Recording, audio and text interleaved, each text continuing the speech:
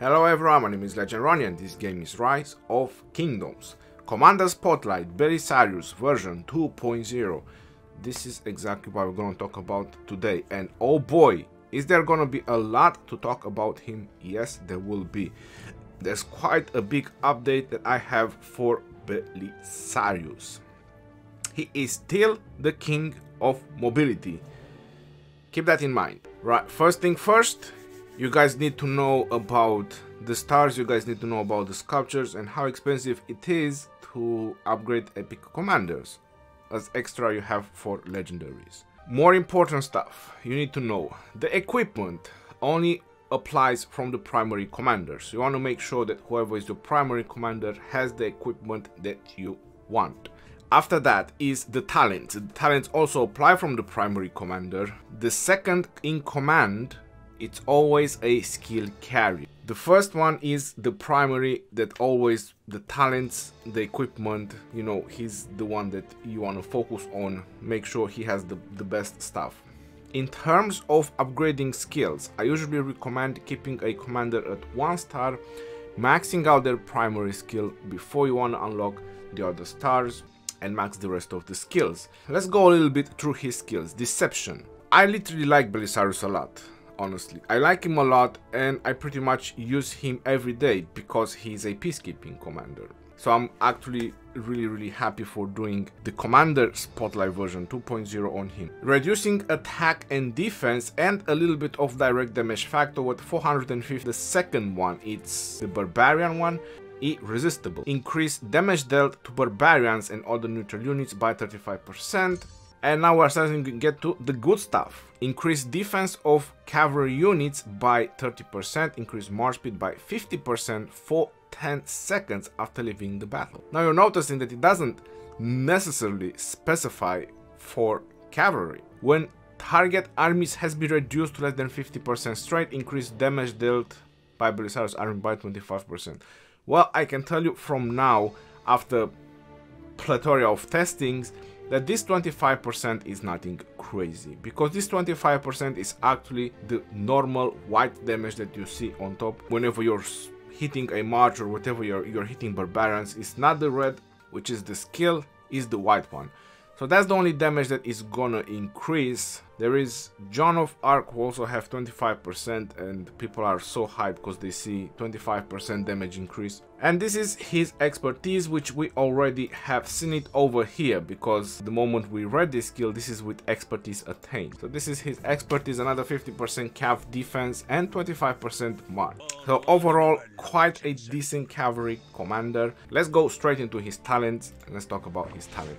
Like I mentioned, there's gonna be a lot to talk about the talents, but for players that only care about the best and only ask the question like what is the best, I would say that this is my all-time favorite talent build for Belisarius right now. You have protection with emblazoned shield, you have all the march speed that you desire from the cav tree, you have all the march speed that you want from the peacekeeping, and on top of that you have Trophy Hunter. With the Trophy Hunter, that's a lot of resource packs killing barbarians. Pretty much you have all the utilities that you want. Hasty Departure, and you have Swiftness. You're probably wondering, where will Swiftness going to help me? That's when you're trying to run away from the enemy, or when you're trying to capture an arc and they're hitting you with skill damage.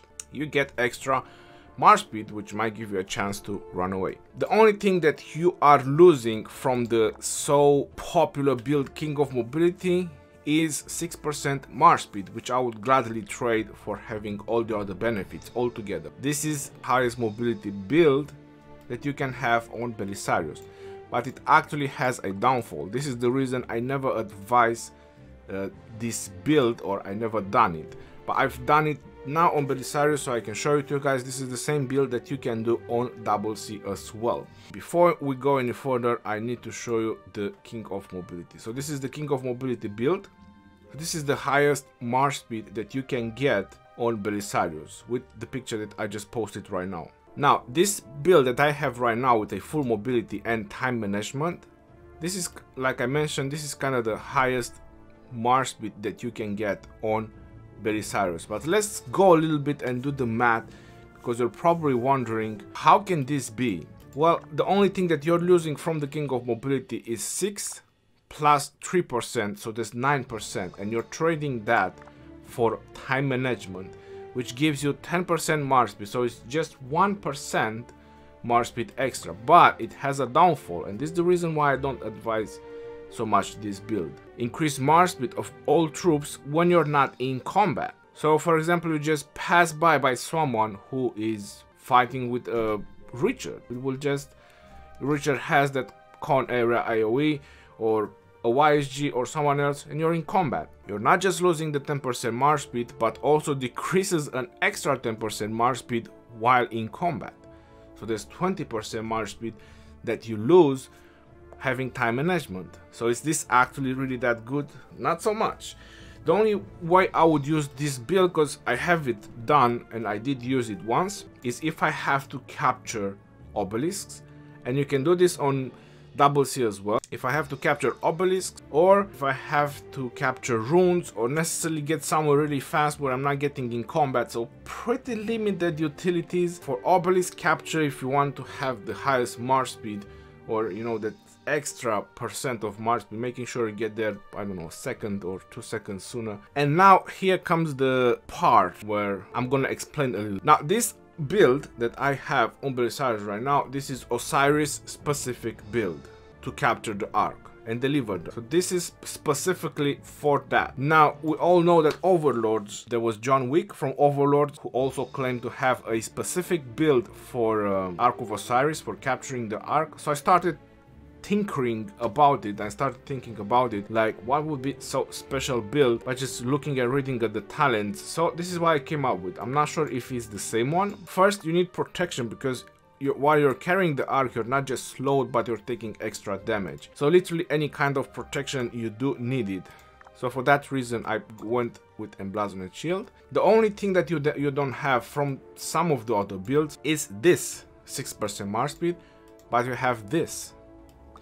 And we're gonna go there as well. You have 30% when your march goes to less than 50%, 30% march speed, which is really awesome. From the peacekeeping, you have the 18 most important, which again is a lot of march speed, 18% march speed. Your question is why I don't have hasty departure. Well, while you're carrying the Ark, you're definitely not jumping from a building to another or from a caravan to another. The moment you enter a caravan, you lose the Ark. So for whatever reason, you definitely don't need hasty departure. You do need swiftness. You definitely need swiftness, because you're being attacked, you're gonna get skill damage, and this is definitely gonna help you. Why Triumphant March?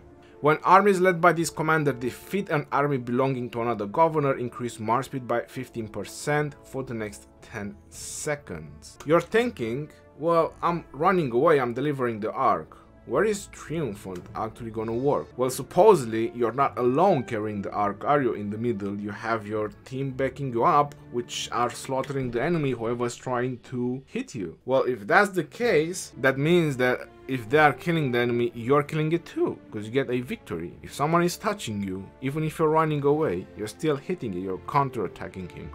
So the moment he gets defeated, you are victorious, so you get this march speed percentage, 15%. On top of that, you can get the swiftness, which is another 15% march speed.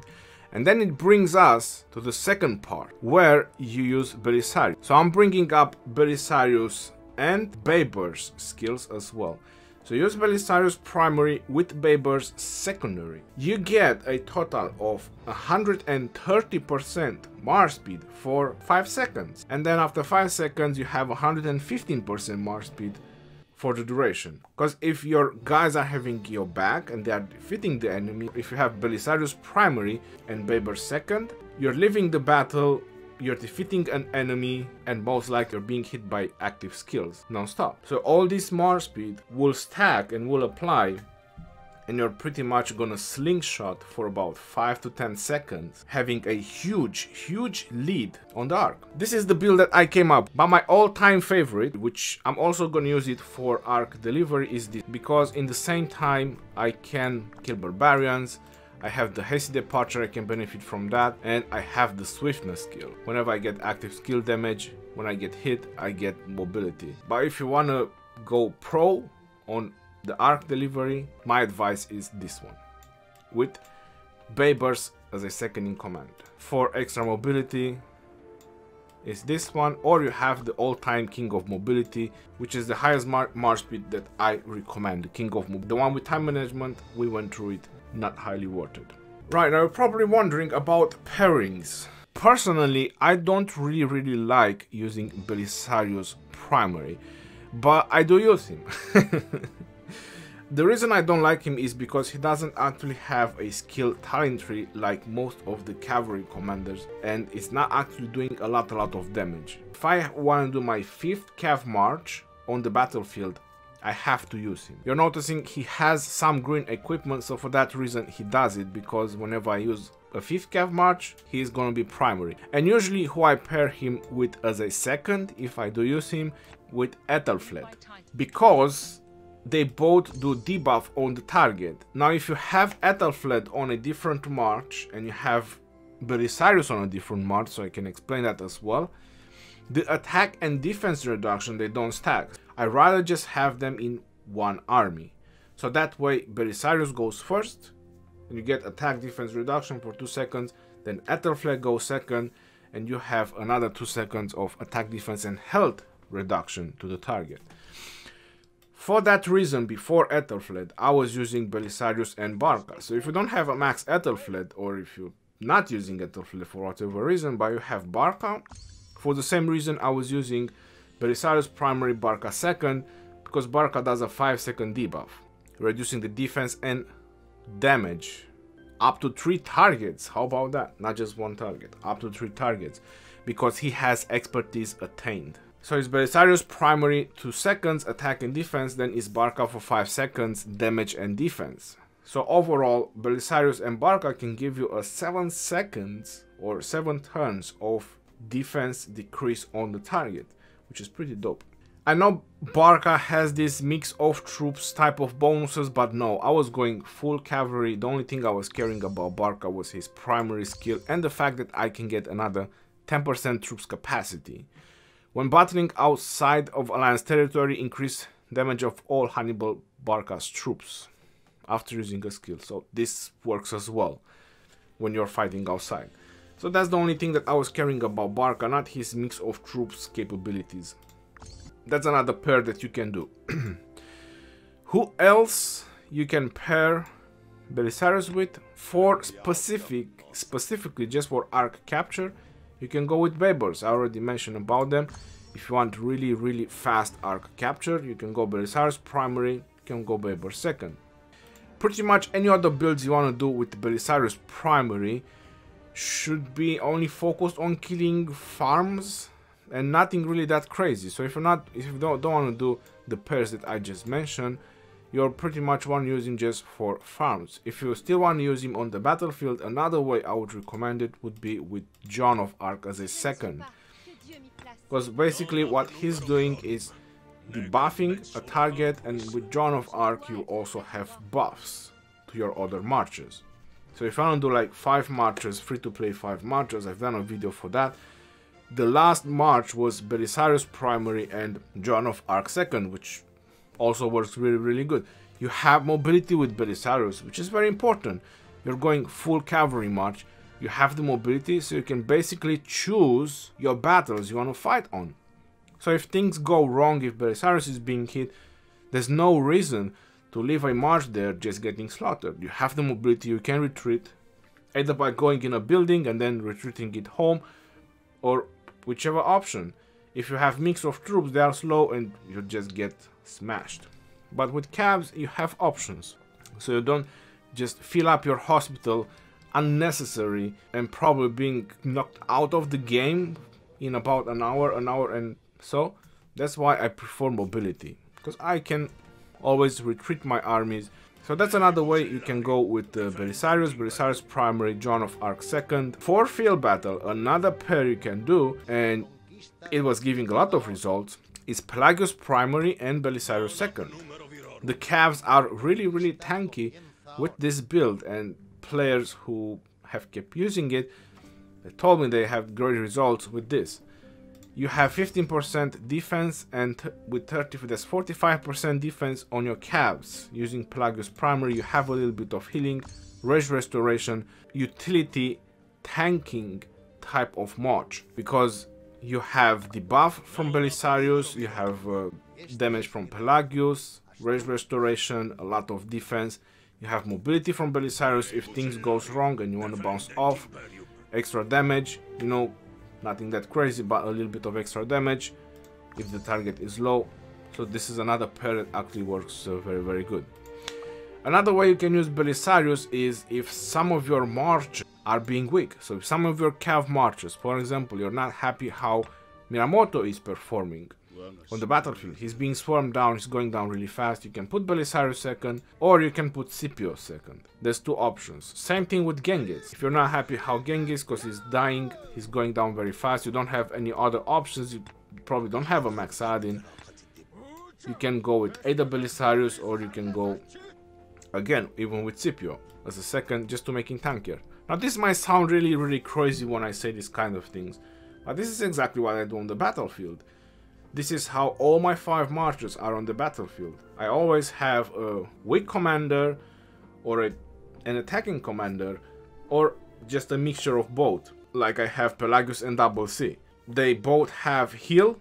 They're not so heavy defensive, but they both have heal, and they actually go down pretty hard for that reason. The best way I can show you my marches on the battlefield is like this. This is literally my defense in the Sunset Canyon. So this is Genghis and Saladin, Babers and Ethelfled, Pelagius and Double C, YSG and Frederick. The reason I use YSG and not Edward is because he does faster skills than Edward. Edward takes too long to do skills. Sometimes the march goes about 70k troops before he does a skill, and in Sunset Canyon you need very fast skill damage.